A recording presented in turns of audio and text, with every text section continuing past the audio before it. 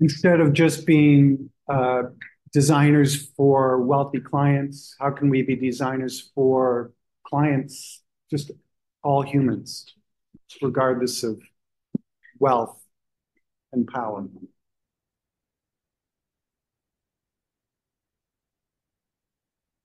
Do you know what this bracket means? Yeah, do you know what this bracket means, guys? What do you think this bracket means? You will use that a lot in this year. You know what that bracket means? This is basically, so this is Felicity sentence, but with my idea inside. Right. Yeah. This is what the student asked, and this is my little contribution to that question. I'm gonna add this. We have to keep track. Like when you're taking notes, you're reading, let's say you're reading, I don't know, hypothetically, you picked up a piece of literature, I don't know, by Ananya Roy about informality in the private development of India, just hypothetically. And while you're capturing, you're paraphrasing what Ananya Roy is presenting in this piece, an idea comes to you. And it's, I don't know, it seems valuable. And you don't want to forget it. But you don't want to forget it. But it's not Ananya Roy's idea, it's your idea. How do you keep track of what's Ananya Roy's idea? And you have to footnote it when you refer to it in your paragraph. And what's your idea? You don't footnote it because it's your idea, you're the author. You put it in square brackets and keep moving. So what happened to me this moment, Felicity, is that I had a reaction and a possible answer in discussion about your question. I didn't put that in brackets. I don't want to forget that. Yeah. Colton.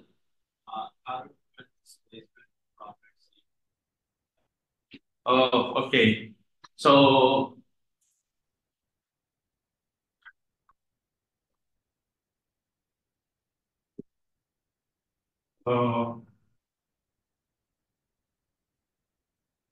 yeah, that's a big one. That's a big. Every time we make the city better, what's to prevent that from being gentrification? You architects, you show up in our neighborhood, and we know what's going to happen next. You're going to make it better, and then people wealthier than us are going to come and they're going to drive up the costs, and we're going to be forced out of the neighborhood. You architects are gentrifiers. We are gentrifiers. The better we do, the worse it gets for the people we might be trying to serve. We might be trying to serve their interests first and foremost. But by making it better, we make it worse as an unintended consequence. How do we anticipate that unintended consequence? And that's a very difficult one. Let me tell you a very brief experience. I was working for the city of Queens. So I was working, creating some participatory design projects to work in certain public spaces in Flushing, Queens. And so we were discussing that with the community, and the community, the first thing that they say is, we don't want this project because we know what happened in New York. In Williamsburg, especially. Especially in Williamsburg. We know that if you do a great urban project, we will be this place. Right. So we prefer to have our crappy city, our crappy streets, because we want to stay here. So how do we have this discussion? Because people are basically skeptical about the urban renewables, the power job, because of this. And have you ever seen Shameless? What happens in Shameless in Chicago? I mean, what's the strategy to keep it from being gentrified? They trash the place. It's brilliant. Yes. We should all watch Shameless as homework. Yeah. Right? Any other questions? Let's move. Okay. So I'm going to start. We're going to do tag team. We used to call them slums, but we don't call them slums. That's derogatory. If you lived in the place and other people are calling them slums, how's that supposed to make you feel? So we don't call them slums. Stop calling them slums. Started calling them informal settlements. Very awkward. There is such a thing that is technically true. There's a formal sector of the economy, legitimate businesses that have licenses and pay taxes. That's the formal economy. But when I go to a store and I buy a box of ballpoint pens for $5 for 20 pens, and then I sell those pens on the sidewalk for $1 each, just to have money to survive, I'm not paying taxes. I don't have a business license. I am part of the informal economy. Because of that relationship, we got into the habit of referring to informal settlements because they're not official. We think of them as not being official in the United States context. And so it's gotten a bad habit of calling them informal settlements. But this man standing before you is one of the people who have pushed back against that. So we don't call them informal settlements anymore. We call them self-produced neighborhoods. Yeah, can I add something to that? Please. And something that is for me very important is this dichotomy between the formal and the informal invites us to believe that the informal is illegal. So because at the end, what is formal or what is informal technically is everything that is outside the current, and that word is important, the current regulatory system. So currently, there is no regulations for that things, we call that informal. But informal is not the same than illegal. So let me give you an example. So we are professors. Imagine that we discussed that we need more money because our salary for being professor is not that good. So we decided to come one day and put a table and sell apples in the world. That is informal. We have no permission in this university to sell apples in the class. If that happened, they will be the Wentworth Police Department. Yeah, safety. Safety, and they will say, Professor, you can do that here in the class. You have no permission. There is a person who are paying rents and something to sell these apples here. This is not good. You have to stop doing that. And then you will gentle asking us to stop that thing because it's informal. Are you following me? But imagine that instead of apples, I sell cocaine. Cocaine? Yeah. Is that not only informal, it's illegal. If that happened, I will go to jail. So there is a huge difference between informality and illegality. A huge difference. So every person that calls that informal, in many informal settlement, in many moments, they say, okay, they're not legal because they're not in the current regulatory framework. Okay, what happens if we change the framework? The regulatory framework, and we are all set, they are formals. And that's what Ananya Roy was writing about. Yeah. So my point is that so the other thing that we are a little against this dichotomy between formal and informal is that because there are basically some rules that we can have to include them. They are not necessarily illegal. There are not people that should be in jail because they are doing their own. Right. Yeah. Yeah. Okay. So that's the first slide. We got through that. That's good. Well, the first is similar thing is what's the difference between, oh, ignore that. What's the difference between, well, we bring up the idea of population. Here's a little bit of detail on the population. This is the birth rate. It peaked in 1968 at 2.1% globally. This is like you lump all humans in the world together. Those families, there's a birth rate of 2.1% in 1968. Ever since, it's been coming down. It started coming down first in Japan and Italy and Europe and the United States. So the birth rate is going down, but there are more people having babies, more women having babies at a lower rate. The population still goes up. It's a math thing. I don't know. We use math all the time as arguments. But people have asked, what makes you think that the population explosion isn't going to go forever until we kill each other? Well, we know it's not because the birth rate is going down. See that? Is that okay? The birth rate's going down, But it takes a while for that to show up in the absolute numbers. Ask someone you know who understands math. That's the math. So yes, we do expect the global population to peak at 11 billion, more or less, in the year 2100, more or less. If things go well, you'll still be around, right? Most of you will be still around. See that. So ignore the fact that we're at 8 billion now. Ooh, I'm scared we're going to be at 9 billion before you know it. Just relax. Forget about 8 billion. Forget about 9 billion. Keep this number in your head. 11 billion. Peak human. I made that up. Peak human. 5% comes human. Okay. The other thing that happened in 2010, the UN announced that 50% of humans now live in cities. The human population is moving from agricultural dispersed settlements and they're moving into cities. We hit 50%. But this is increasingly not important. You're going to talk about planetary urbanization. I can.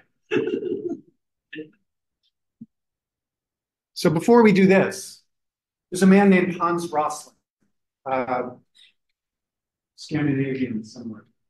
But my work with him doing a project at WGBH. And he said, let's take all these statistics that all these institutions are pulling together and let's put it into a single unified database. And let's do data visualization to see if we can figure out what the heck is going on in this world.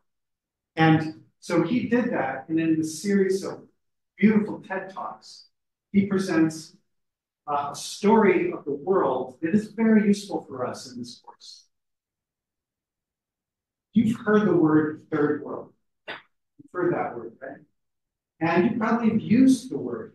And you probably used it in a way that says we're in the first world and they're in the third world. Well, it's time to get over that because those days are gone.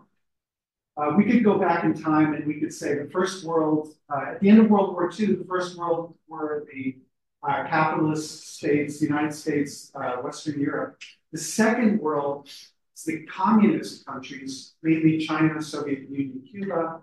And the third world are those newly independent countries that emerged out of colonial oppression and gained their independence and said, listen, we're not going to, you can keep fighting over us, but we're not going to join the capitalist world and we're not going to join the communist world. We proudly separate ourselves off deliberately.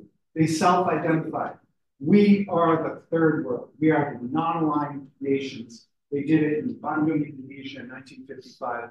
And that was the beginning of a movement that said, you two Cold War warriors can fight all you want. Leave us out of it. Destroy each other, but we're going to go our third way. We don't trust either one of you. We're the third world. We're proud of it. So it was a good thing.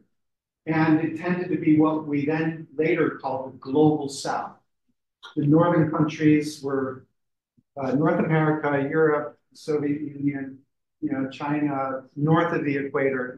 And the global south was Africa, South America, and islands and all of that.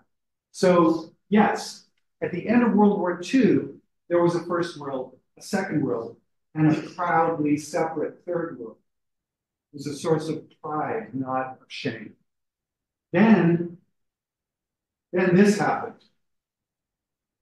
Let's see how this works. And move up into that corner. And in 90s, we have the terrible HIV epidemic that takes down the life expectancy of the African countries, and all the rest of the world moves up into the corner where we have long lives and small family, and we have a completely new world. So that didn't play from the beginning. I'm not sure why.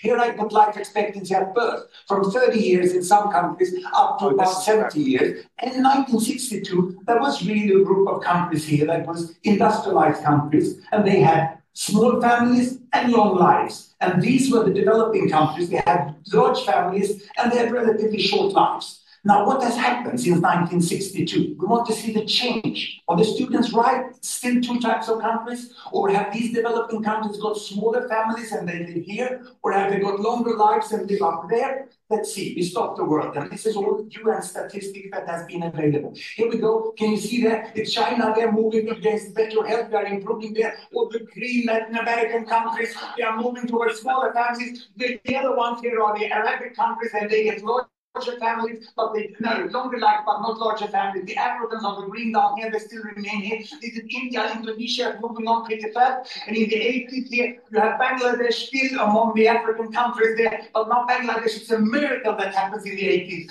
The imams start to promote family planning and they move up into that corner. And in 90s, we have the terrible HIV epidemic that takes down the life expectancy of the African countries, and all the rest of the world moves up into the corner where we have long lives and small family, and we have a completely new world.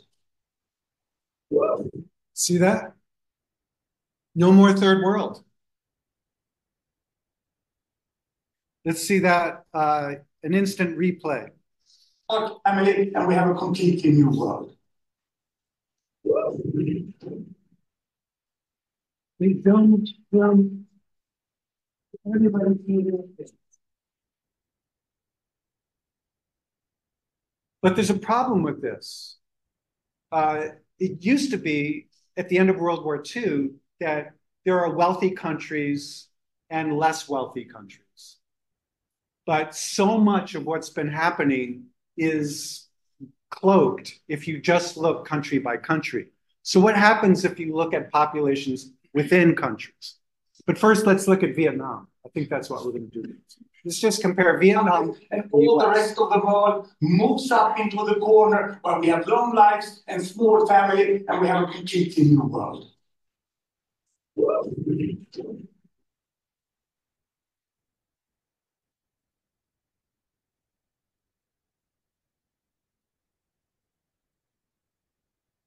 Let me make a comparison directly between the United States of America and Vietnam. 1964. America had small families and long life.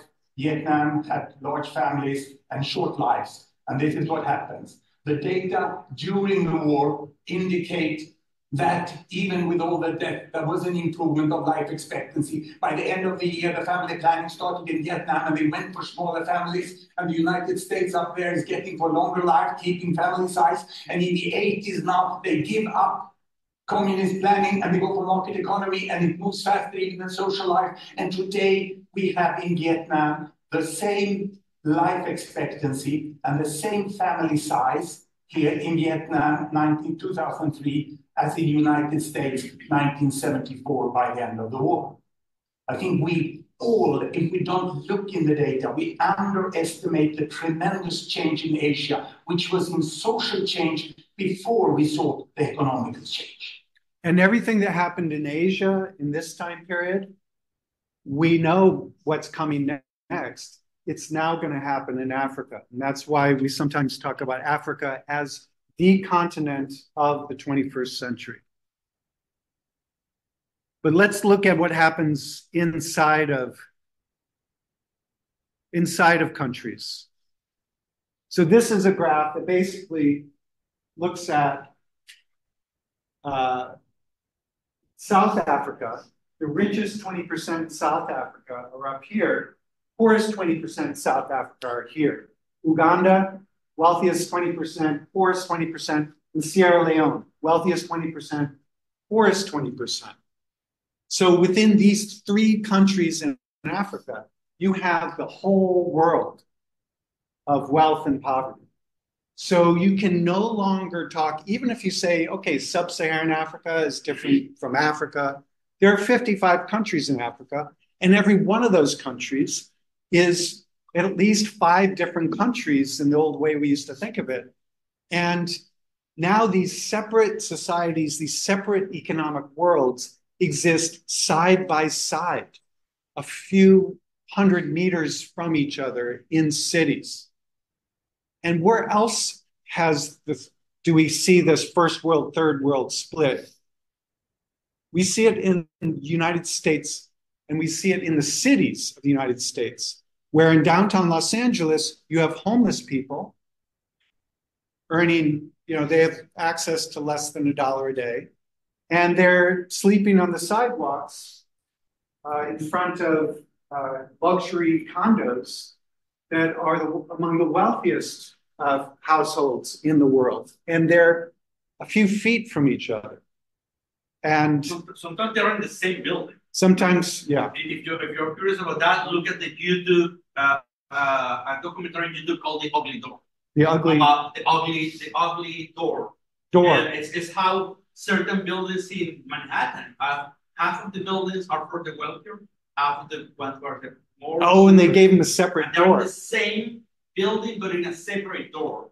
And one part has pools and gymnasiums and all of that, and the other part have almost nothing. Because we wrote the rules that said you have to have 15% inclusionary zoning if you want to build a building with more than 10 units, and this is true in Boston, and this is going to be part of your practice. If you want to build a multifamily dwelling, which you did in Studio 5, I think, you did housing. And did you learn about this? Inclusionary zoning? If you have more than 10 units? I will put that in May like that. Yeah, okay. So, but the good point here, just I come back to this point, is that this division between the wealthier and the not and the poor happens at different scales. That is the main point. If I can, the main takeaway of these programs that happen at different scales. It's not something that happens in the world. It happens also in our neighborhood. Right. Exactly. So when you be careful about using the word third world. Unless you're talking about a historic condition from the 40s or 50s, it's inappropriate to use the term third world. It's not a thing anymore. And we have it right here in our own neighborhoods, a short walk from this lecture hall. You have both worlds. You have the wealthiest and you have the poorest people. The second point that I need to make very quickly is that all of this optimistic economic transformation that we just saw in these exciting bubble graphs, it's not guaranteed that it keeps going well for everyone in the world. As a matter of fact, if Hans Rosling was still alive today, the kind of graphs that he'd be showing now would be about displacement, internally displaced peoples, otherwise known as refugees, has never been higher than the last few years. And some say, well, it's war. The wars that have broken out have been displacing people. But what are the sources of those wars? Why did the Syrian civil war break out when and where it did? It happened because of climate change. Climate change is impacting people's abilities to survive on the lands where they live. It's increasing competition for water rights. It's increasing competition for everything. And people are being displaced off the land by warfare triggered by resource scarcity that is a result of climate change. So you may think of climate change as Priuses and carbon in the air and all of that, but it's not just that. It's also life and death. It's Palestine, Gaza. These wars are not separate from resource scarcity caused by climate change. And it's increasing, and it manifests in being displaced off of land. And so now the next principle is push forces and pull forces. How many of you grew up in Boston? How many of you came to Boston to go to college? How many of you were, so you were pulled to Boston by opportunity. How many of you came to Boston because you were evicted out of your home somewhere else and you fled to Boston for refuge? Not me. Okay, one. So what's the difference between the pull force of coming to Boston because it's a place of opportunity versus the push force? I was pushed out of my home and I had no other place to go. One is extremely positive. The pull is very positive. One is extremely negative. The push force, being pushed out of your land and having no place to go. That's when your, wealth disappears. You become victims of crime and arbitrary bureaucracies. You end up jailed or dead, or both. And so the refugee crisis has been booming. And it results, people end up in camps, in refugee camps, in bizarre situations. One of my colleagues we had a big urbanism bump a few years ago, and so I had to find someone to co-teach this class with me. His name was Ali Khodar, a graduate of MIT. Do you know? He's from Beirut, and he came and he shared some of his research. The city of Beirut is a city of refugee camps. And back when we used to do our analysis from low Earth orbit, we would do exercises like this where we would try to read the urban fabric for density indicators so that we could make sense. That's what he did with his research. And he identifies places that developed from economic prosperity and development, and then other places that started out as refugee camps. And these refugee camps, we pretend, we fantasize, we delude ourselves into thinking, oh, these refugees will come in, we'll put them in these camps, and then when peace is accomplished in a year or two, they'll go back home or they'll move on. But don't believe it. Refugee camps tend to be permanent. And so several thesis students at Wentworth have developed planning for refugee camps that anticipate formal permanent city settlements. And so this is a legitimate view of that. And so the things to remember is third world is everywhere now. That the climate crisis has pushed people off their lands and not pulled people into cities. It's a very negative thing. And what was the other thing? Sorry. It's just two. Just remember those two things, and then I tag you in. Okay, so I don't know if You have slides?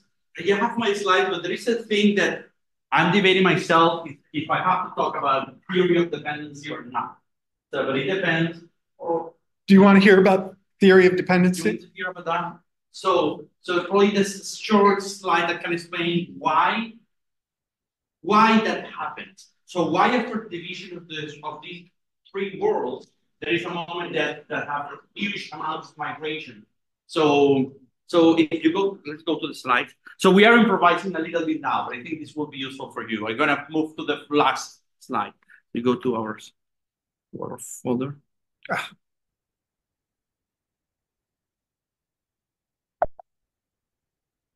Malfunction. So what are you trying to do? I'm trying to get into Chrome. Okay, I'm into Chrome. There we go. I'm going to go to slides. Yeah. So you continue. I'll find. So what I will try to explain, and this will be, I will need your attention because if you follow me, will be really easy to understand. But if you don't, will be a mess.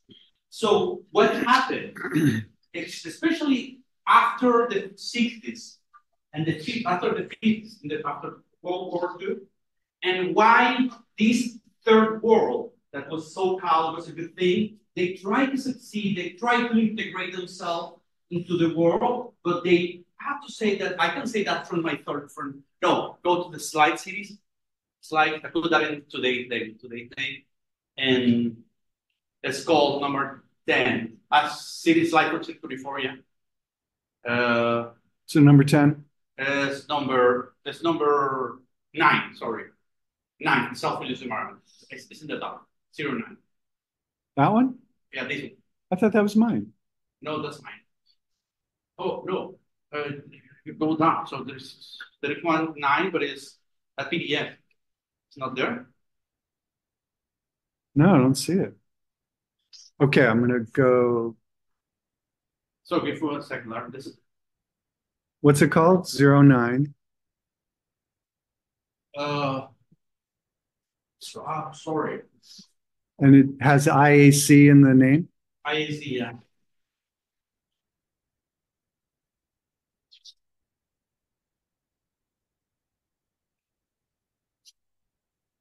No, Climate justice. no. It's called self-produced. 1 second, please.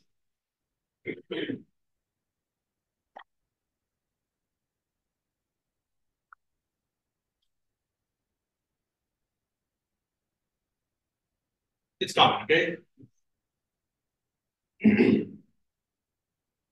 So it's not in the drive, I think. Yeah, I don't know why. So I believe that it really need, right? Put that in music.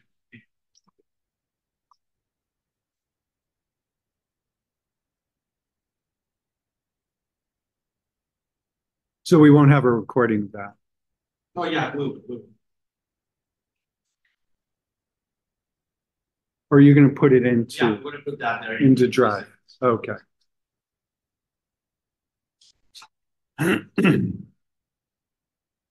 So dependency theory. Dependency theory, yeah. And I'm sure there's a YouTube video Yeah. about wealth distribution File upload. in the world. So the rich countries give money to the poor countries in the form of aid, right? We all know that, right? Is that true? Wealthy countries send money to help out poor countries. Does it really help them? So you know what happened to me is that Oh, you shared, maybe it's been shared with me. yeah, no, it's here right now. I know that works. So let me go to the. So where is the? I can find it. Yeah, go to slides 2034. So sorry, so I didn't put my IAC at the end. So when you upload yours, it replaced mine. So it had the same name. So go to the slides now. It should be there around. And it's a PDF. It's a PDF. I still don't see it. Is it in this? No, it's right there. See this stuff right there. I can see that from here. Can you refresh? Go to the slides again.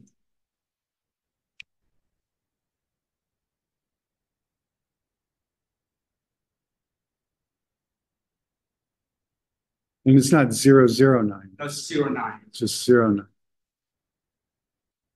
The 09, I see for me, I can see that here.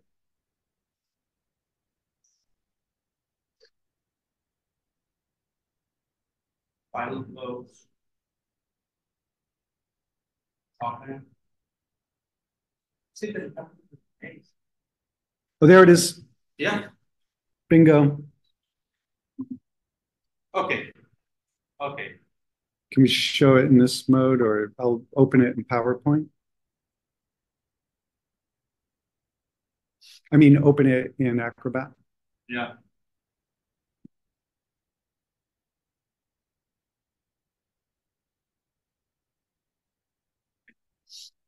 Loading. And boom. Okay, I'm sorry for this. And Command L. Wait, what's that?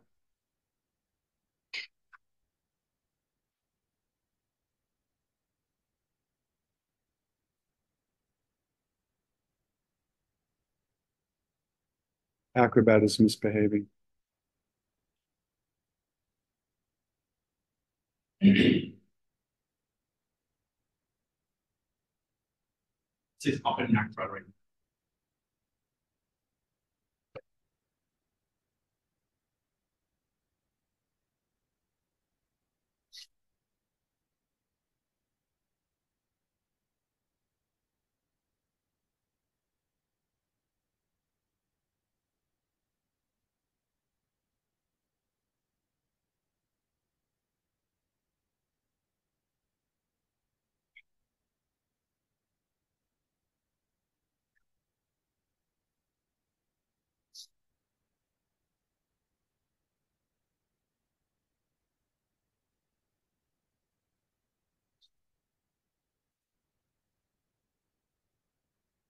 Okay.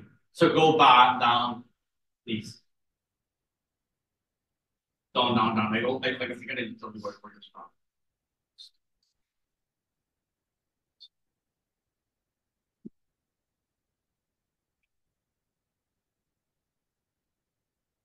Who's this? Okay. Okay, here we are. So we need slides. Slide 16. 16. Okay. This one. Okay.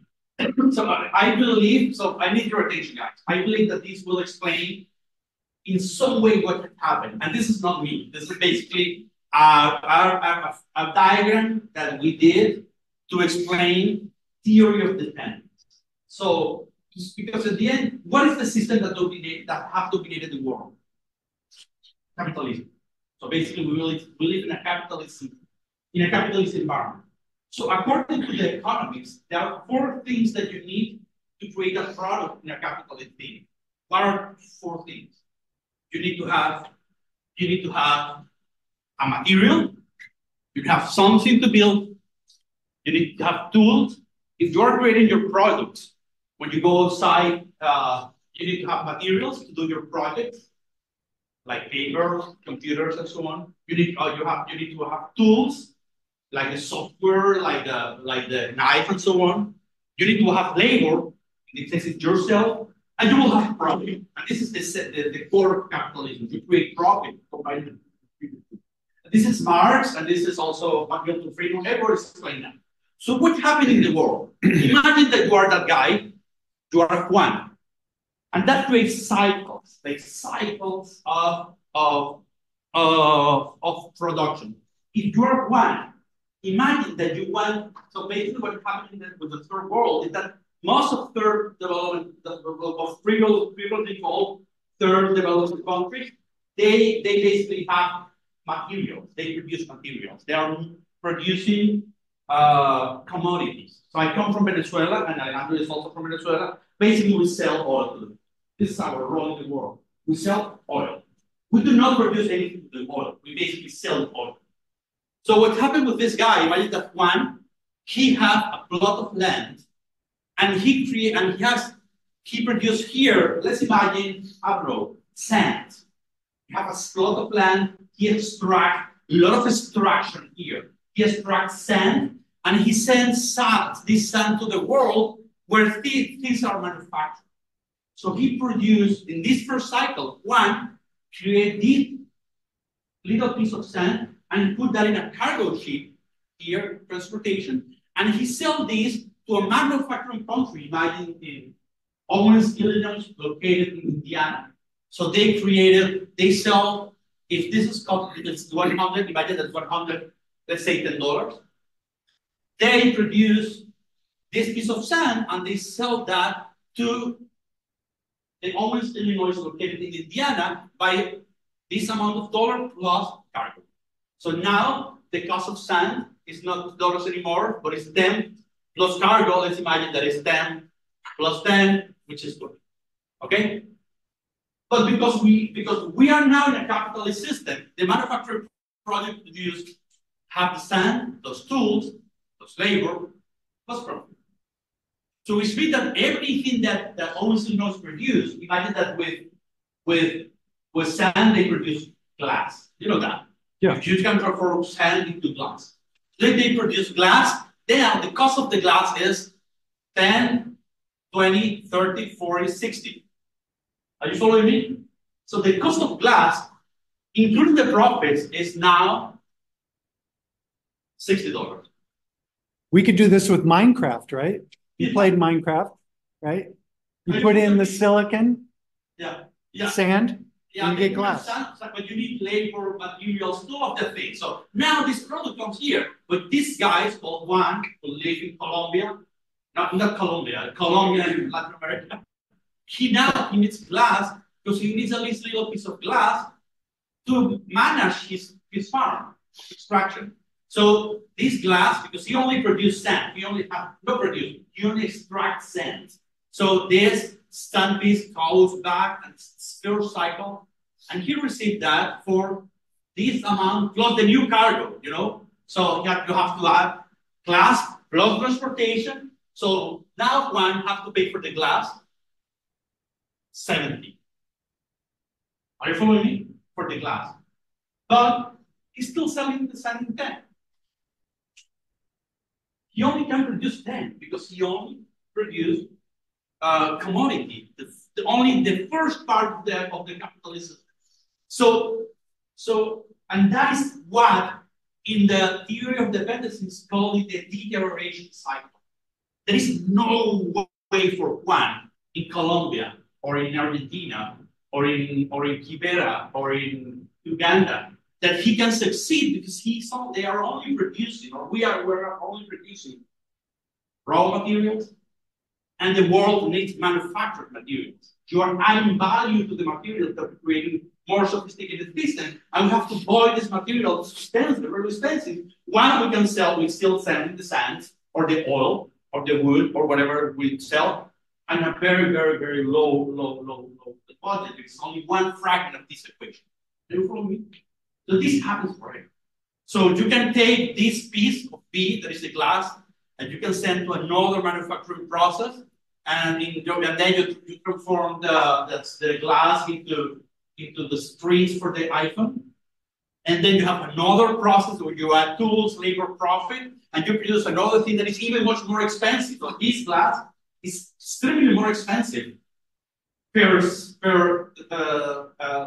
square feet than the glass because it has more value here. So they are adding more tools, labor, profit. And then they have to sell to Juan to have the cell phone, and they have to pay 7 times, two times taxes, which is $80, $90, $100 for that piece of glass, while he's still producing them.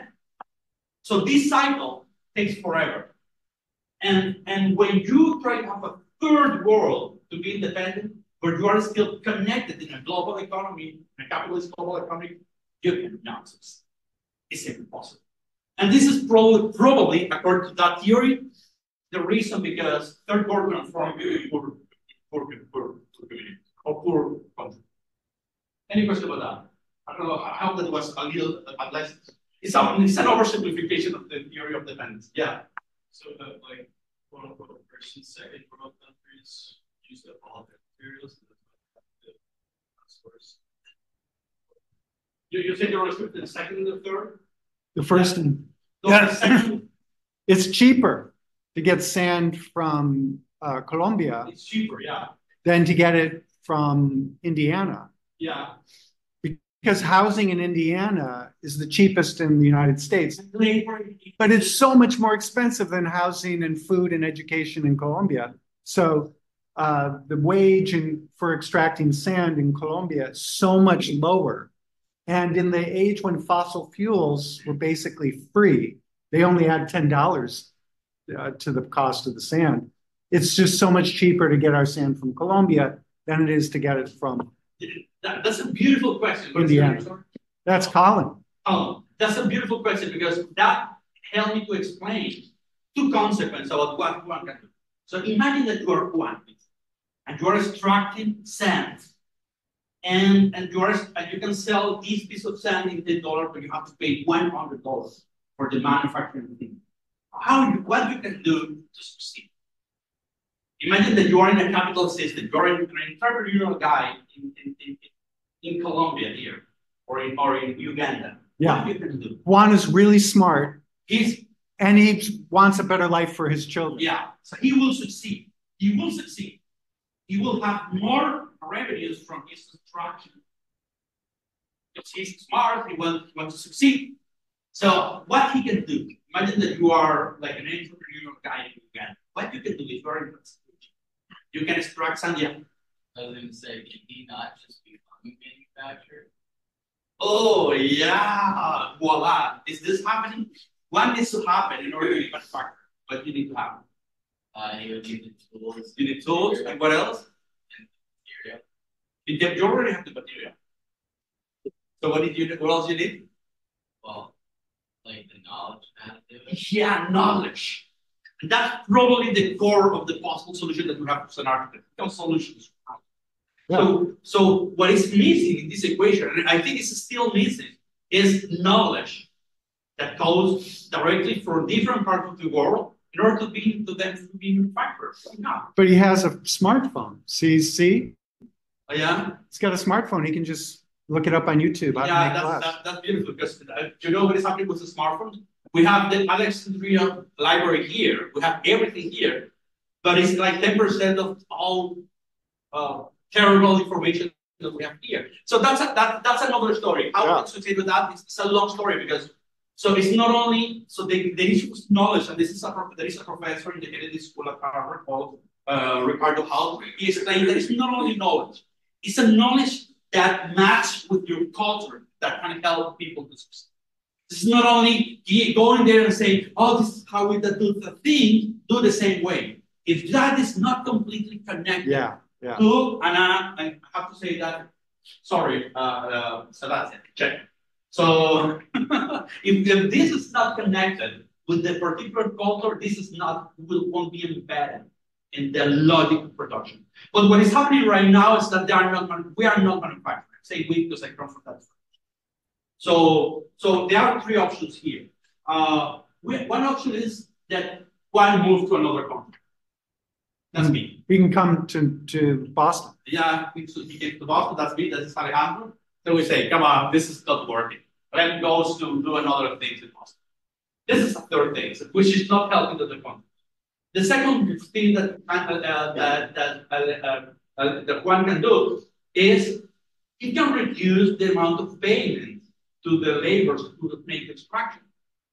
So if I extract 10 and I have to and I need to pay $2 or $3 for the guys who extract the sand, and it's not working, and I have to produce more out of that $10, I have to pay cents to these guys. These were more poor communities comes. So this dynamic is producing poverty. And there is a third way, just drive more. And that comes with a second challenge that Robert was describing. This is climate issues and environmental access problems. And this is happening, this is still happening. I don't know if you know that Brazil, because they are producing a lot of the beef for the world, a lot of the cows, they are destroying half of the Amazon jungle to produce more, to have more cows in order to feed the world with meat. So because they need to produce a lot because they are just selling the meat, they're not manufacturing the meat. So my point is that this is hurting us with climate and poverty. Because we are not because the wealth, not the wealth, the knowledge is not equally distributed. What else? What then must we do? What else must we do? What then must we do? What then must we do? Or what else? Yeah. That's a big question. That's the reason we're here. Does that take us to Caracas? Yes, that's it. Yeah. So, but it's a big question. So what we are trying to imagine is how we can create a new urban strategy that helps us to address this challenge. So, and this is something that Wentworth, this institution, has been working with for a while. What we are going to present now is the experience of Caracas that two amazing scholars created in this university. These scholars were Manuel Delgado and Professor Robert Calvert. So they realized that we cannot address everything that we're having here if we do not understand these issues. So they created in Boston, in Wentworth Institute of Technology, one program in 2009 that is still going, working with the city of Caracas as an example, as a test about how we can address this challenge, and they call that designing for life. So what we are going to describe that is a brief summary of that experience, because we want to be optimistic as well as the experience of designing for life in Caracas. That is a long-term engagement of Wentworth Institute of Technology, of our current School of Architecture and Design, trying to understand how we can reimagine the world. Or how we can reimagine the previously named third world through urban design and architecture. And So why do we care? I'm a student here. I'm never going to go to Caracas, and I don't care about Caracas. I'm going to design. I'm going to stay in Nashua, New Hampshire. I'm going to design houses for people. I'm not going to Caracas. Why should I care about this? Well, it's because what we were talking about earlier. The problems and issues of Caracas, Venezuela are not staying tidily contained within Caracas, Venezuela. I was walking around Somerville, Massachusetts, during Porch Fest. Who went to Porch Fest? Oh, it's awesome. A little crowded. Don't pick a part of anything. It's crazy. So in Somerville, Massachusetts, walking around, people are with tables say, hey, we have a housing crisis. Artist communities are being displaced. Our housing affordability is being devastated. We have this idea. We want to set up a community land trust. We are setting it up. We have set up a community land trust. And the community land trust in Somerville, Massachusetts, and check it out, look it up. It's in every city now. It's in Boston. It's in Cambridge. We have community land trust. It's going to be a topic of the future lecture. The knowledge, the understanding of how community land trusts help us with housing affordability, that comes from Latin America. It comes from Caracas, Venezuela. The more we understand about the situation in Caracas, Venezuela, the more we understand how to solve our housing crisis right here in Boston. Yeah. So what I'm going to present now is a very optimistic project about how we can address this situation in Caracas, Venezuela, with a particular case study that is a transformation of an airbase in La Carlota, which is in the center of Caracas, and how we can transform that into a new urban project that helps to create our economic vitality by building that city, but also social inclusion and environmental improvement. So something that I would say, I would have to say right now is that continue with the story what we had before. So since 2009, students and faculty here were working with Caracas.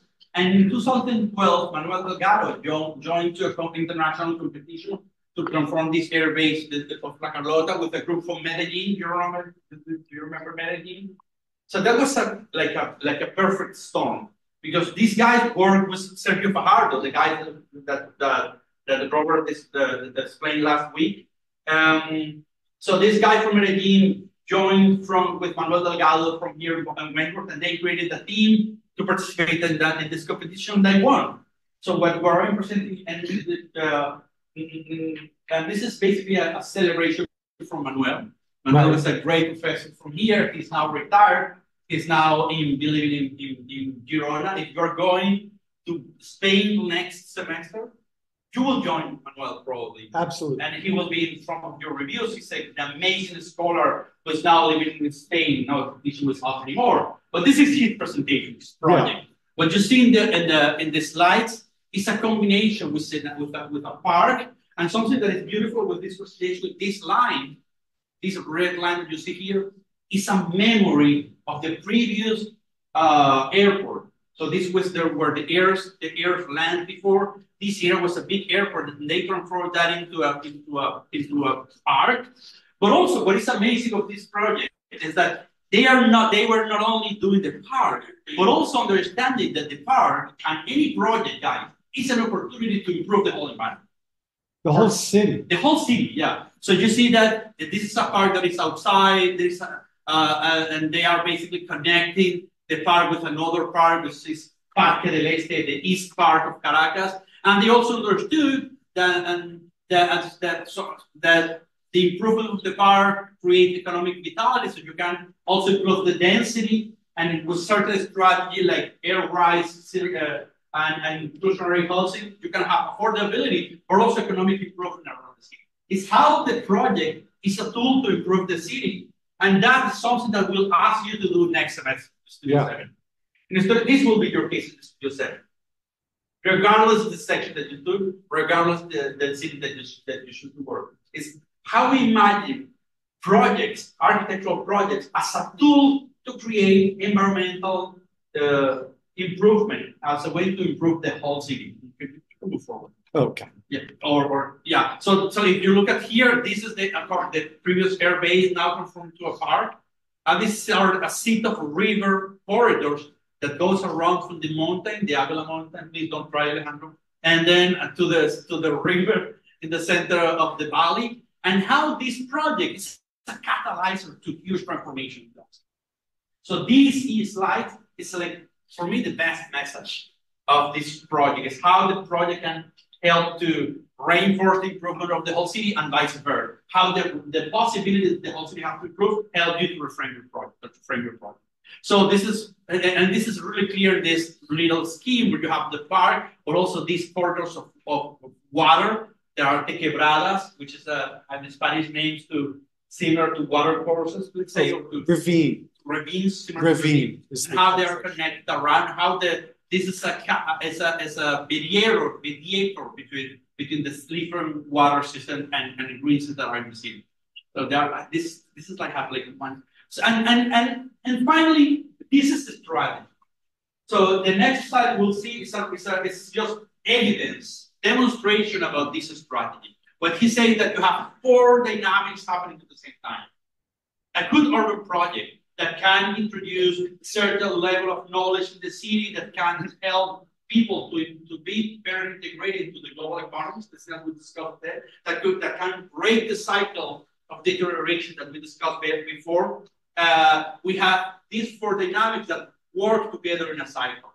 You need to have a better environmental balance, a park system with a watershed restoration, natural landscape recovery. You have urban dynamics that includes, especially with public transportation. We have, I don't know, not probably us. I think everybody in the world has discovered that transportation is a very important thing for urban renewal. Because it's not only because we move through public transportation, but also it's the moment where you can have areas of improvement. Every time you have a bus stop, it's an opportunity to create something new, something better. And then you have a balance between public and private, and especially mixed use development. I have to say that if you took notes of this, you have all the strategies you will need in the Studio 7 to succeed. Right. Because this is basically what we were asking. These are the rules. Yeah, this is not a Caracas strategy. This is an urbanism strategy. Yeah. It's and what also, we do. And something that is beautiful is and this is probably something that we can discuss for a while here in the state, is the strength of density, the possibilities of densification. How when you densify certain areas, you come with a lot of opportunity. And why sometimes compact cities where we agglomerate energies works better if then you spread the densification, or you spread the houses around the territory like in suburban places. How cities became more environmentally friendly and more create more economic vitality and social inclusions than suburbs that are spread out the whole country. And finally, and probably this is the most important one for Manuel and for the team, is social encounter. How this dynamic create economic, but also social encounter, education, public space together, cultural institution, and the notion of the agora. Do you know what is the agora? I think your last presentation of this semester talk about the agora. Yeah, because you come to the past. We will. We will talk about the agora. It's basically the notion of public space. A public space. Yeah, a public space. Yeah. Yeah. So these are the urban strategy, and they work all together. So where we see here, we can say, so take a look at here. We're explaining some of the diagram and some of the strategies. So, and probably that can be helping to explain how we create an urban project. We create big urban strategies, and we create design criteria that are under the umbrella of this big strategy. So if you don't think that way, you will become a better urban designer. So in this case, they have a huge umbrella, in this case, that is a strategy called environmental balance, and then you have certain criteria like watershed and natural landscape recovery and balance, and you have design ways to do it. So in this case, doing floodplains that receive the water and collectors of treatment plant for the water, and and so on. So you will have this presentation. We don't want to go in detail, but my point is that you can think in the big strategy, in this case, environmental balance, and then how you do that, how you provide design criteria and solutions and ideas that help you to improve this specific strategy. Yeah. So, or you diversify fauna and you create a strategy to do it. But that's it. I like this idea. Or you create, and that creates a new urban townscape. So, and how these big ideas transforming the new life for citizens. Yeah.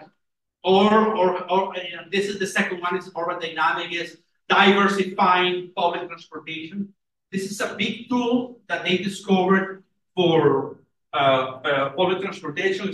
It's not only about reducing cars and creating more public transit, which is good, but also to create a multiple ways to transport and in creating nodes of connection in these modes. Let me explain that better.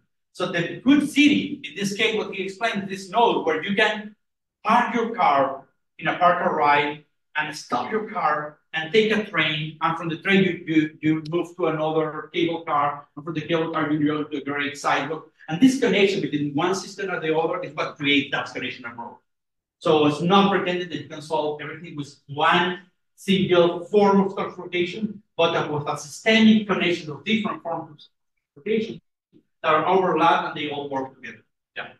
So yeah, these are how this works at the micro scale. Again, we're giving this and how this looks like.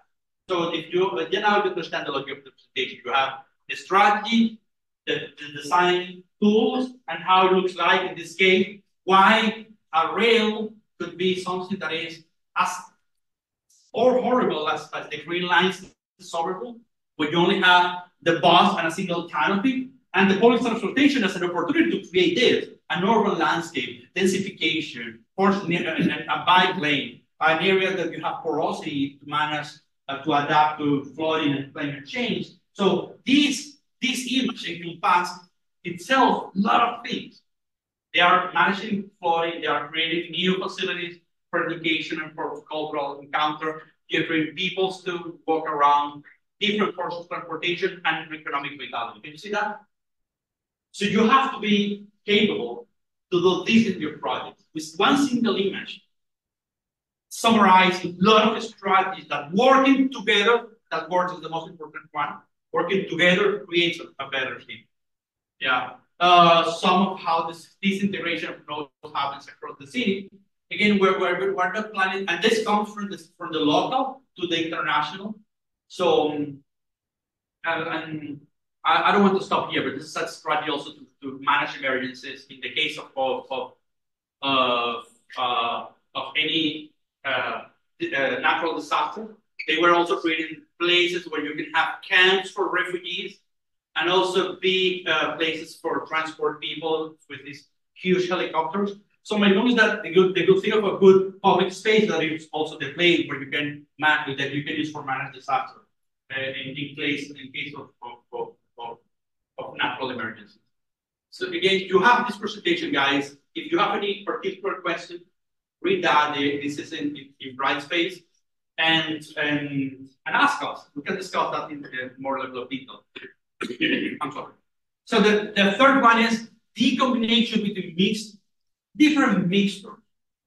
This is another thing that we have discovered as an organism. Mixing things is a good way to create better environments. You mix public space, but also you mix income, and you mix genders, and you mix races. The mixture is a tool to put all together. Instead of separating us in different fragments, as Sonnen did in the 50s, how we can create new strategies that put all together. So in this case, they were creating this. They work with air rights to create these different houses that have a combination between a base of commercial retail and housing, but also mixed with affordable housing with an inclusionary strategy. And this is basically what I'm doing, imagining how the surrounding of the park will be re-densified to create this strategy in a broad scale. Is that Arepa? No, this is not well. It looks very arepa. I know that's very rare, but it's Manuela. Oh, okay. Yeah, everything that we know. And here how this looks like in section.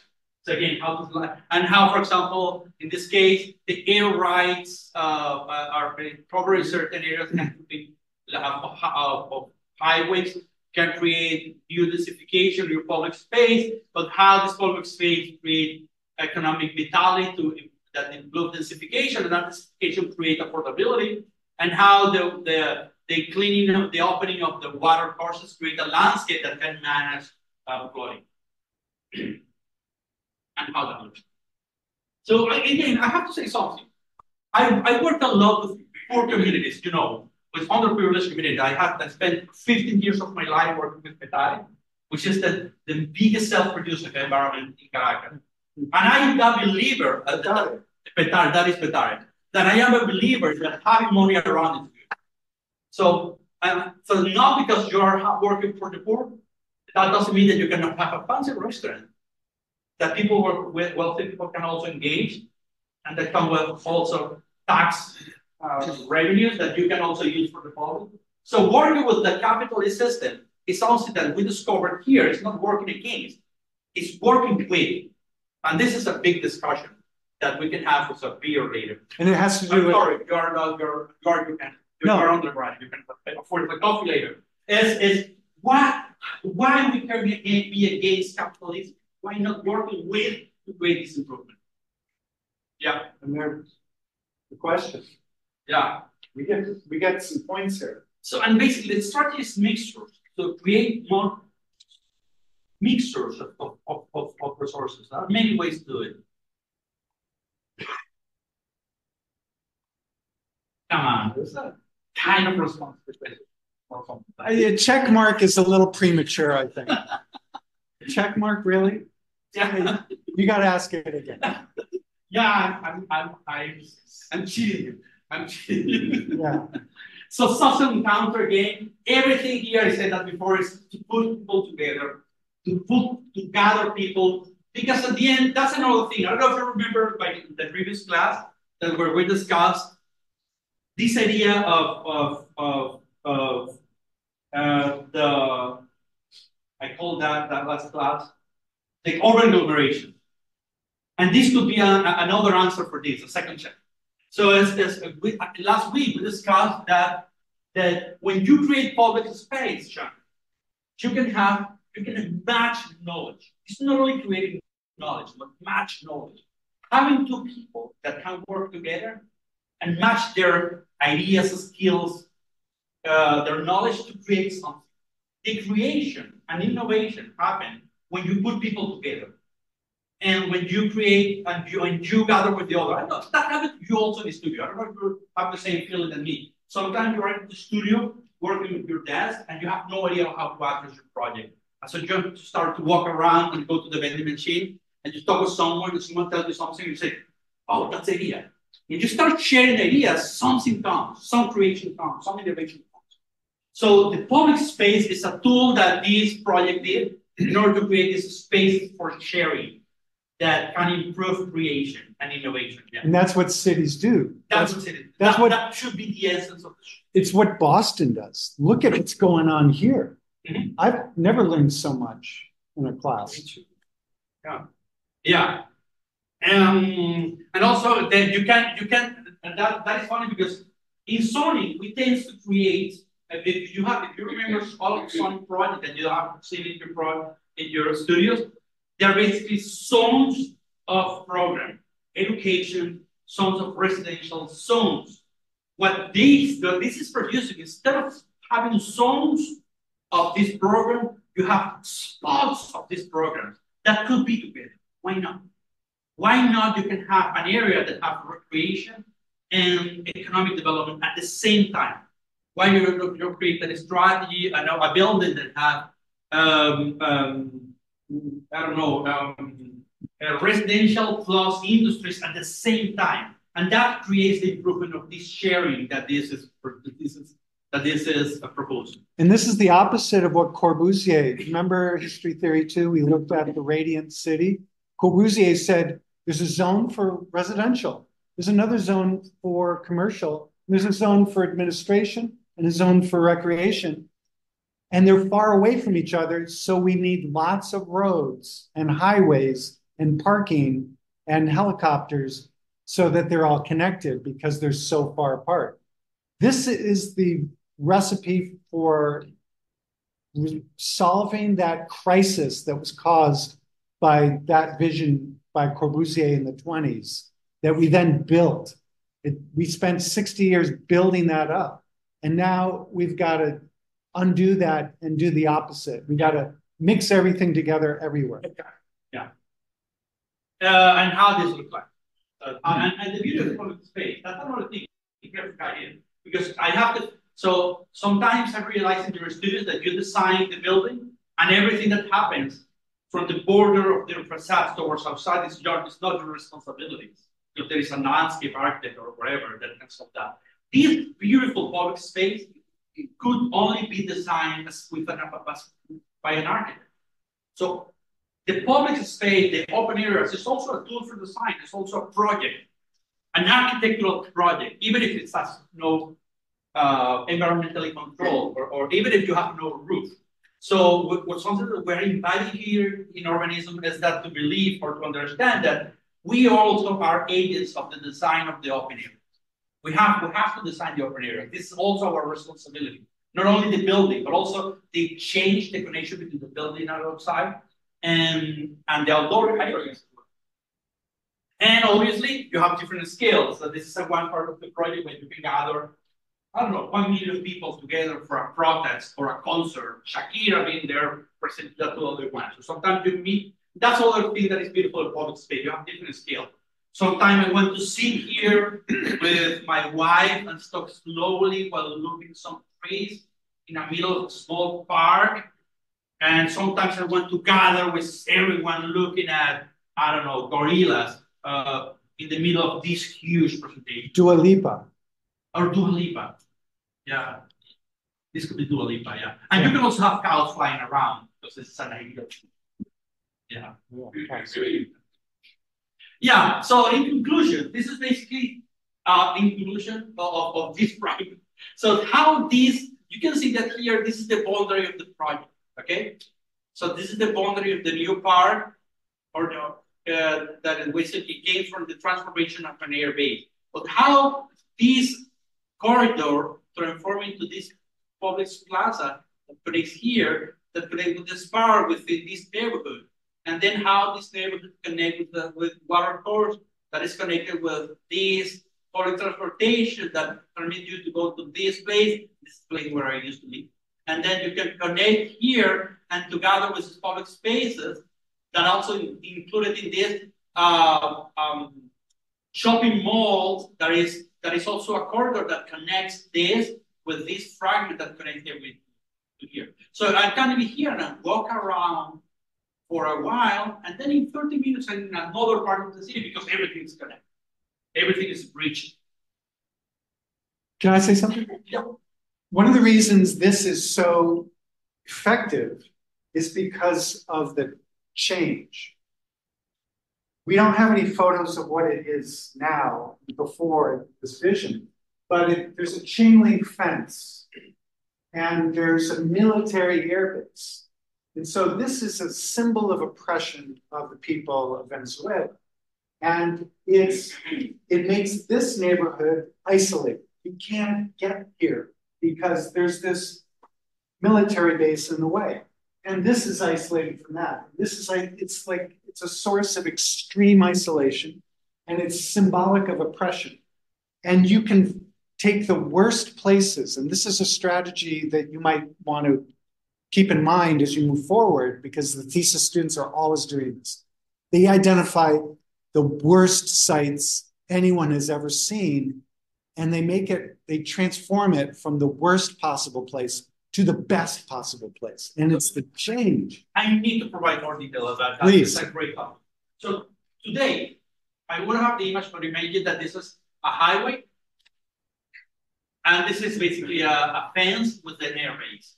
In this specific spot, I'm sorry, it's not here. It's here, this specific spot. In one of the protests against Maduro, the current dictator, in that spot was killed by Yanilla. So Vallenilla was a student, your age, and he was in that highway protesting against the dictatorship.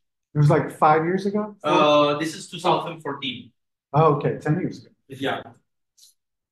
Wow, 10 years ago. 10 years ago. That's wow. So, and the government decided to kill him because he was protesting. And that is happening every time you try to protest. So, and something that is really beautiful is that Manuel decided to call this plaza the Vallenilla Square. That's great.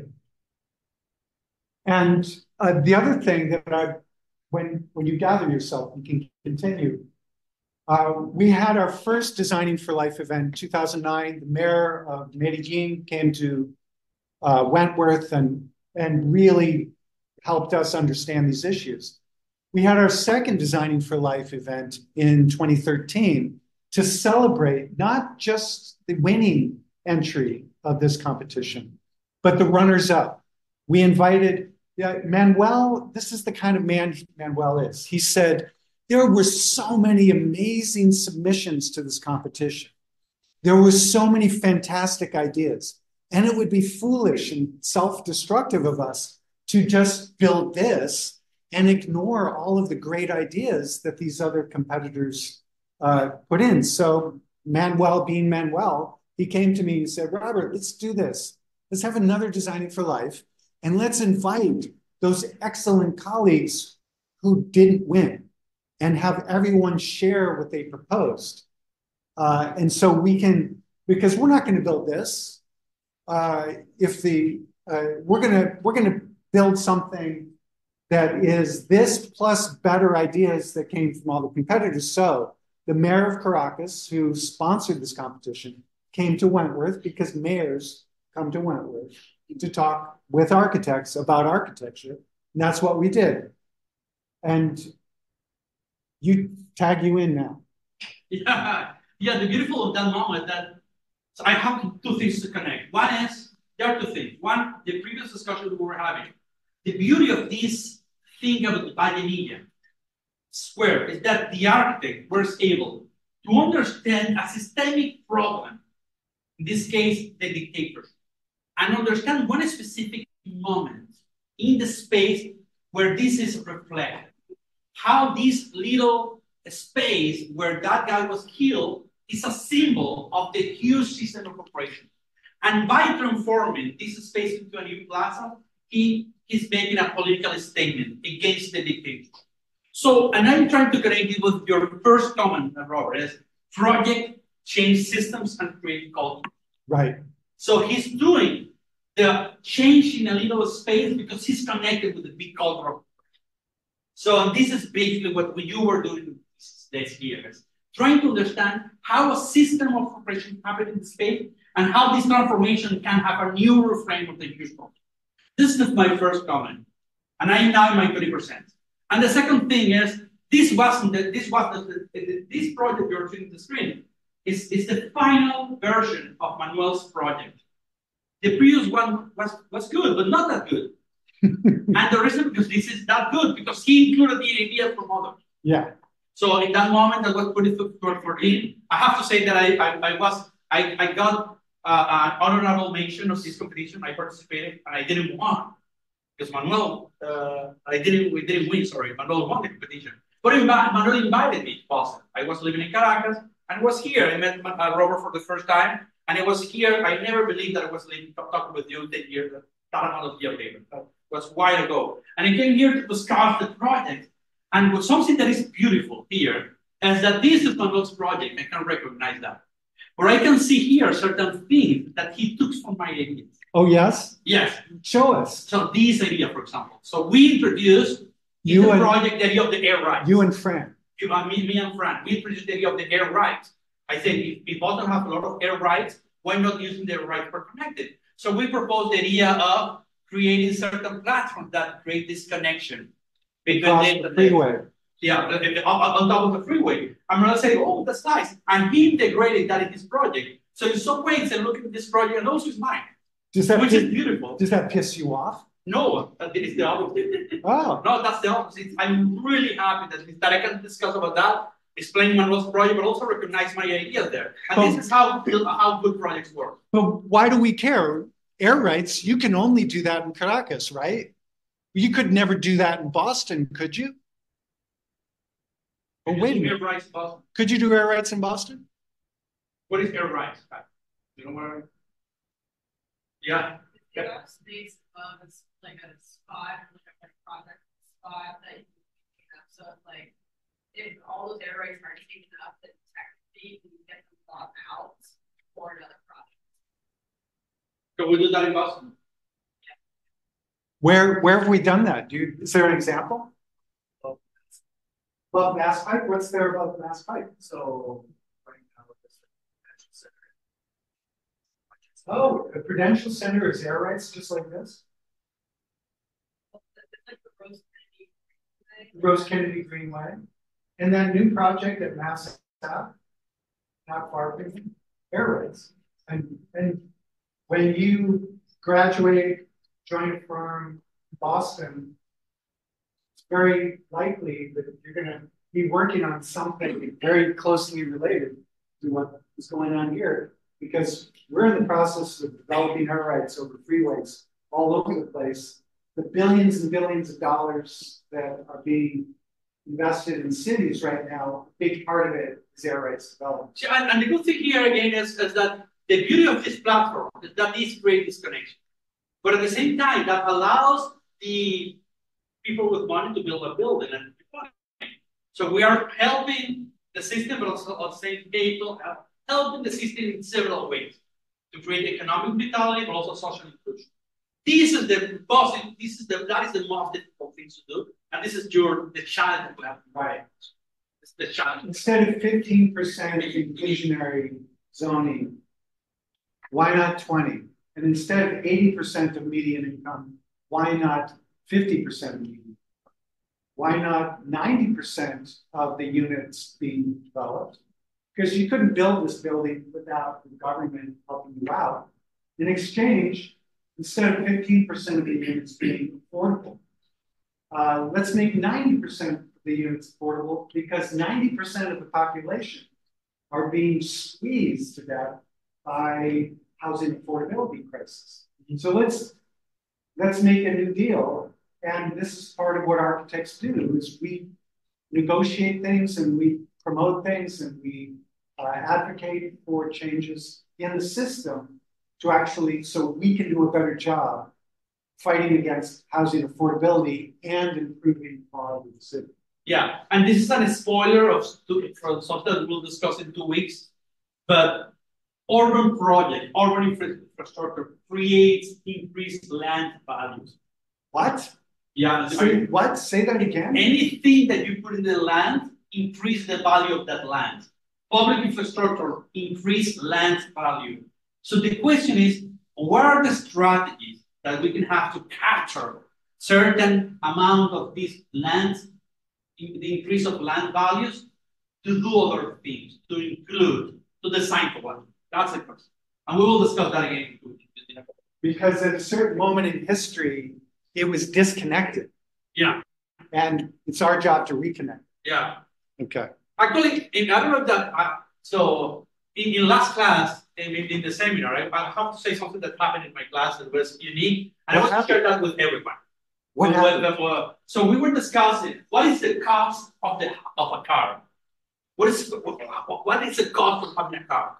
And they were very knowledgeable. So especially Felicity, you have to pay for the car, you have to pay for the car itself, you have to pay for insurance, you have to pay for reparations, tires, and parking spot, and so on. And gasoline. And gasoline, and so on. And it took a while. It took a while for us to understand that there are also collective costs for having the car. I don't own a car, so it doesn't cost me anything that you own a car, right? Yeah. But the beauty of that conversation is that we discovered, for us, it was really easy to understand what are the individual costs of having a car. Everything that we say. But when we start adding the cost of the road, and the cost of the contamination, and the cost of climate change and and floating. And So they are social, also collect social isolation, social social distances. So, and this is also the cost of the car that we're paying for that. Right. So if we understand, and this is the connection that we need to do, the connection between the individual and the we should, I think we should spend a week talking about automobility. Yeah, we will. We will? Yeah. Okay. That's a good idea. Okay, so let's move. So we have 25 minutes. So let's move forward. So what we're planning to show now, so after these general images of how La Carlota looks like, is that after that happened, and this is something that you can be involved with. So we decided to do an exhibition. I don't know if you were here last year. If you remember the exhibition we have in the CAS lobby about the huge urban project, that was basically the consequence of Designing for Life, not the consequence. That was framed in Designing for Life. Designing for Life 1, Sergio Fajardo came to Wentworth to discuss the learning from Medellin. Designing for Life 2, Mayor of Caracas, Antonio Ledesma, came here to discuss La Carlota. And Designing for Life 3 was last year in that exhibition, where we showcases 160 proposals made by the students between 2009 and 2013, where we were discussing that thing, or these ideas, how we can create the design for inclusion and design for life. 2022, really? Yeah, 2022, yeah. So that was, so that was designing for inclusion. So that was the exhibition that happened at the CAS lobby. So basically, we created certain models and having a space for lecturing, and how we have different. We use urbanism as a way to discuss all of these strategies. In this case, in the specific case of Caracas, and all of these 5 screens that you see here were basically a screen where we showed the 116 projects made by the students. Where are you going? Yeah. They were talking, yeah. So my point is that there is another tool here that we're trying to do is dissemination, explaining that story. So now we have a set of slides. So yeah, I think this is the same. Same? Yeah. Okay, so this is the exhibition, and we have the project of the students, the images of the city of Caracas, models of project of the students, and one huge. How many feet have this thing? Like 1 by 6. It's like 9 meters. Like 9, yeah. What is that in feet? Like 30 feet? Like 30 feet, yeah. 30 feet. Yeah, it's 6 feet, yeah. Can you go forward? So, but what you see here, and this is basically the learning from this project, that you have here a water course, and you can have a mixture of self-produced environment here, yeah. But also new redevelopments, and also some projects. So everything that you see something in white is a project of one student that tried to be embedded in a public system, and everything that you see these stitches are public spaces that we are trying to connect, for example, this building with these buildings, to connect these communities through this market, through this corridor, to engage with this park. So it's basically imagining that we can do next. Imagining that you do projects, and these projects are not only there to create beautiful spaces inside, but also beautiful connections towards the inside, and also towards between inside and outside, and how that helps you to create certain urban synergies. So this is basically this building, and this building is the compilation of social encounter, economic vitality, environmental control, and the fourth one that I'm not, a mixture. So how we we were doing that with the students here. Yeah. Yeah. Next. I think, yeah. And this basically is another model that we're trying to imagine how building our tools to reinforce and to create certain levels of connectivity. I don't want to go in detail. And we also, that will be repeated at the end. So we'll move forward. Move. Yeah. So what we're planning to do now is, and I need next. and I told you is that we developed that in 1, 2, 3, 4, 5, 6 semesters. And this is the whole people that were involved with this project, including these professors, Bill. So these are a lot of people involved in this project for this exhibition. And the exhibition compiled this experience of these 6 semesters. So we're showing now some images of the students. Now starting from summer of 19. And this is basically the first image that we have in this class. Some weeks ago, and how the building can be an infrastructure to provide opportunities to this particular isolated community in Petare, Caracas. You want to say something? No. Okay, this is summer 2019. So I think there are a lot of images here where we do not expect to explain all of them, but to move forward and to explain how. So the students can be, or your design can be involved in creating certain moments that creates connections. And I don't stop here. I think this is particularly beautiful. This is 2009. I wasn't here, but I think it's really beautiful because what it's highlighting is the system of landscape that you create to connect community. But at the same time, the community is there.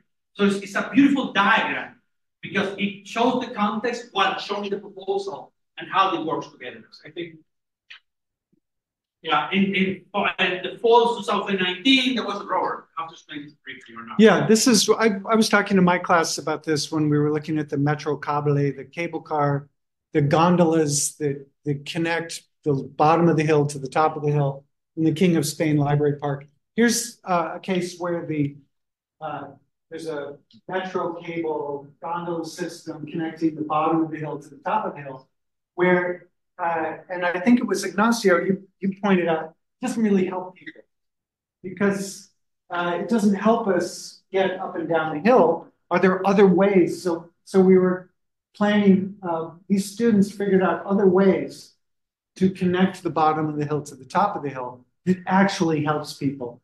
So, but if you notice, the beauty of this project is that the architecture is not in a plot. So we understand that there is architecture everywhere. So it's not only, it's waiting for developers to create a plan and to give us a plot to design a project. Here, there is no plot. It's a system of buildings that are connected to create something different. And we were working with the community here. We had Cristina Davila, I think, was there. Yeah. Okay. Yeah. And students speculating on what kind of system approach would solve these problems for the community. Yeah. Fall 2020. So again, what we're trying to do today is to give you some examples that students did to address the topic of these 2 weeks and the next week. Basically, the designing for light, the right to the city in these particular environments, often self-produced environments, and in underprivileged communities, and how they are addressing this project. This is a great one, by the way. I select only one for this year. So this is in La Carlota. They decided to work in the public transportation system, the metro system. You move forward, and how they recognize at a particular spot that have a compilation of different plots that can help you to create these connections that the city needs in order to reconnect this area of the park with the rest of the fabric, and how the building comes from the understanding of the fabric of the site. You can see that so every street comes finished in one particular public space, and how the public space articulates you to the other part. So the articulation of this is the most beautiful part. The articulation of fabrics is the most beautiful part of this project. By Kay Andrew, who's now in Kay. No, he's finished at RISD. He's finished. I don't know what he's doing now. Yeah. Okay. But he conceived of the national rail system, how all the rail lines of the entire country converge on this one location. And how, when you have the conversion of different public transportation system, it's an opportunity to have density, public space, vitality, mixtures of public and private, and so on. And this is his problem. And one of the things you'll hear us say over and over again is in the Netherlands and in Japan, to find the train station, you look for the tallest buildings. And in the United States, to find the train station, you look for the biggest parking lot, right? It's backwards, but it presents a tremendous opportunity for us to redevelop places that were parking lots. And that's what architects are doing now all over the United States. Conceiving circulation systems, because the success of these transportation nodes depend to a large extent on how many steps from the train platform to getting on the bus. So this is the type of diagram we expect you to do next semester, by the way.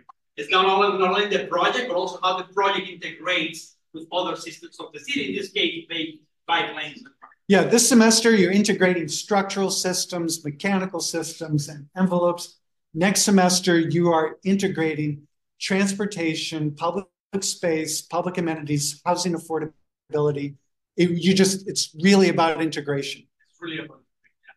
So yes, spring of 2022, they did a project of redensification and infilling housing in one particular neighborhood, but how housing creates better streets. So we move forward. And creating more public spaces, housing not only by housing, but all housing in addition of creating the spaces for public connections, transportation, and public space. Yeah. So there is a video at the end, so we have to move a little faster. And fall 2021. So basically, we use a tool called Spatial Opportunity Index that is basically a way to understand where you can distribute resources in the territory. Go ahead. And this is too long. But yeah, we can move forward. Yeah, you have this video. It's so pretty. So this is I would love to see that because it's fun. So basically, we were working this studio. This is more Arepa stuff. This is Arepa. Arepa is the firm of Ignacio Cardona and Fran Pau. Yeah. So basically, we were discussing how we all together create different. So every students were doing a composite model, an incomprehensive model, where each student were developing their project, but at the same time understanding how these projects are connected. So it's a common project, but also it's an individual project. We do that in the studio dynamically. So and this is we were defining the projects in the studio while working with folks.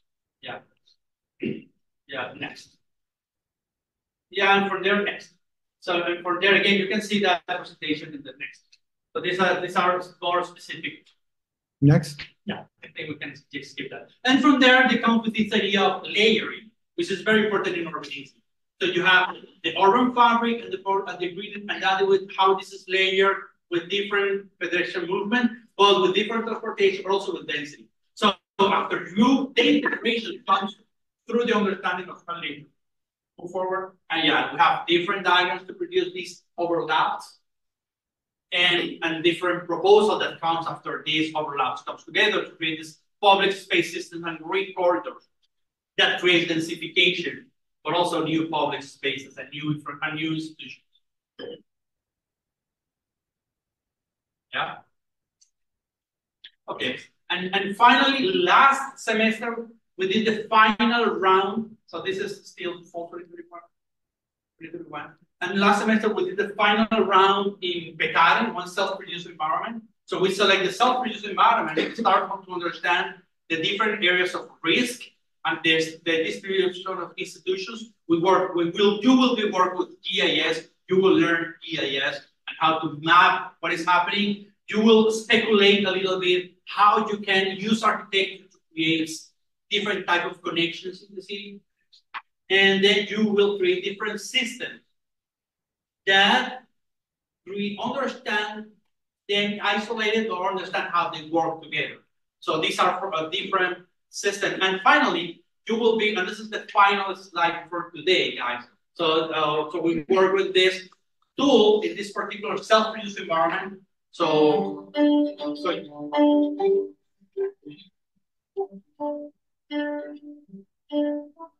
it's and everything that we have this is a projection of the idea into a model of the city. in this case of Petare, and students were understanding how systems like mobility or transportation creates different nodes of vitality and recognizing how they are connected with the risk and understanding how you can intervene and create new projects that respond to this system. So what we're trying to do is how the system invites you to recognize spaces like this spot where you can make an intervention and at the architectural level that helps you to reinforce or to improve this system. In this case, for example, Jan, she was working with the different connections around and the facility that we have around the city, and understanding that she called that butterflies, how this system, these institutions can fly towards inside the neighborhood to also reinforce or to connect or to provide resources to the neighborhood. This is Kyle. So Kyle was working with water flows and how water flows create spots of interventions and how you create like areas of rivers and how these help you to recognize where to intervene and to create a specific project how to address this particular system. In this case, water flow. So I'm trying to connect this with the first thing that we discussed is so the first step is recognizing what is there. And critically, and saying what is possible for the opportunities that the city has, and try to connect these opportunities to create the shared spaces that we have before. So try to connect that again with the deterioration cycle, the theory of dependency. It's not only providing knowledge, it's providing a knowledge that understand the system that is already there and trying to connect the system to improve the whole environment and how specific points of intervention help you to connect opportunities and to connect resources and to connect people that will be able to thrive if they are connected. So I can finish this lesson like really philosophical. So there is a lady from the University of Chicago called Martha Nussbaum. She's a philosopher. She's amazing. And she defines something that's called human capability. She said that any people in the world, regardless his races, background, socioeconomic status, any person can succeed. Any community can succeed, but only if they are connected. She said that you can scan this QR code to see the project in the daily. But what Martin was going to say that human capabilities they don't come from the skill that we have, but from the moment when our skills are connected to the environment, the system, to the society. So I can be an amazing designer, but if I don't have a client and a place to work, I have nothing to say. I have nothing to design. But human capability, and this is our role, is how we create opportunities for people to connect their skills, their knowledge, their capacities to the broad environment, to the broad society, and to the broad city. That's a great punchline. Thank you, everyone. Thank you.